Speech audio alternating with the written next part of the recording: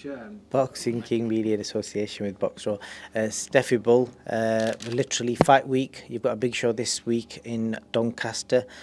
You've got your old charge, you won't mind me saying that, Lee Appleyard fighting for the Central Area title. Talk to me about it, fighting Dan Booth. Yeah, good fight. Lee has been waiting around for the last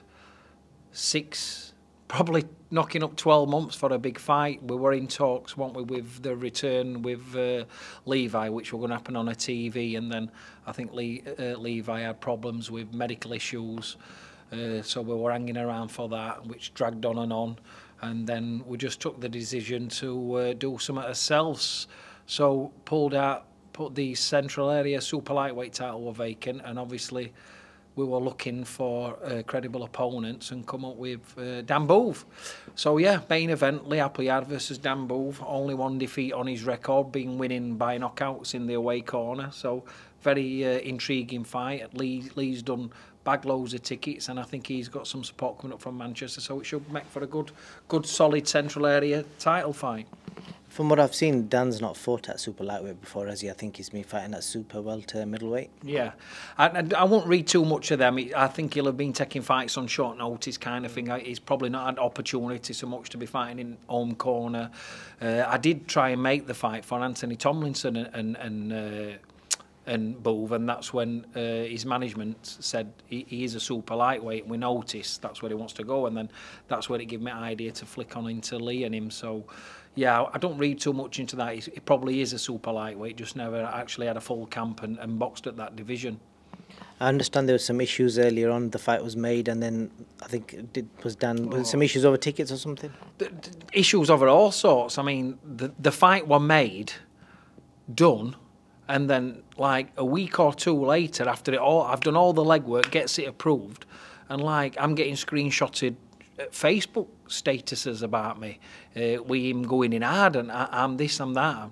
I might have even been called a rat or something like that, but changed goalposts, wanting more money, wanting everything, and I've got voice notes what his manager sent me for him. In fact, shall I get it up and let you hear this voice note just to show you? But he'd basically, a fight were all agreed, and then all of a sudden I'm seeing on Facebook that I'm a rat, he wants more money, he wants everything, but he sounded pretty desperate for a fight when you listen to this. But go for it. I think the fans will enjoy listening to some voice notes, as long as nothing too personal is revealed. But yeah, I mean, it wasn't an hard fight to make, so it should be exciting.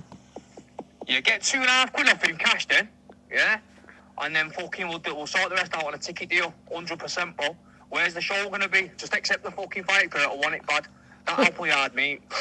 He does not stand. Joe, like I told Lee Blundell straight away, I'll knock Andrew Fleming out cold. I'm telling you straight away, I will knock Lee Appleyard out fucking cold, bro. I'm the Central Area champion. Me now.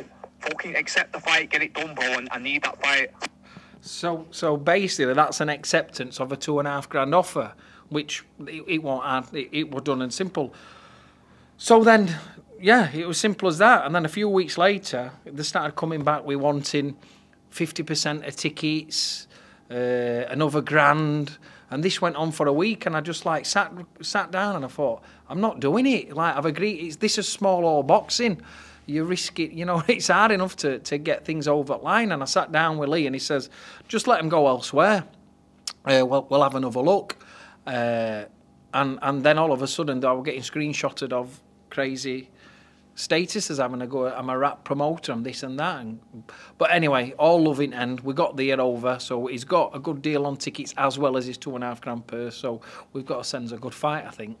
I think, to be fair, listening to that voice note, credit to Dan Booth. He looks like he's going to bring some smoke Saturday night, and we've got a good fight. Yeah, going to knock fuck out of him, he says, innit? What's that? I will KO Lee Appleyard. So let's see. I mean, I've never seen Lee get knocked out. He's always fit, always ready. It's a good fight.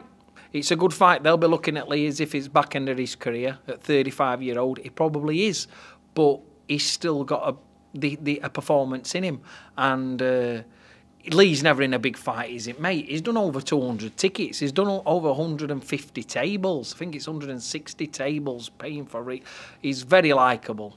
Just say we're only from little villages, so he's going to want to bring it. There's a lot of he's got an opportunity, Lee. He turned pro losing a lot more than he won. It was just a bit of fun for him. And he's got, on next Saturday, he's got an opportunity to be a two-weight champion, English lightweight champion, and a central area. And it's some career when you've come from amateurs to no. And that's what happens when you can dedicate yourself. And he's so dedicated, and I would love him to finish that night, main event at Donydome in his hometown, and be a two-weight champion. I think he definitely deserves that.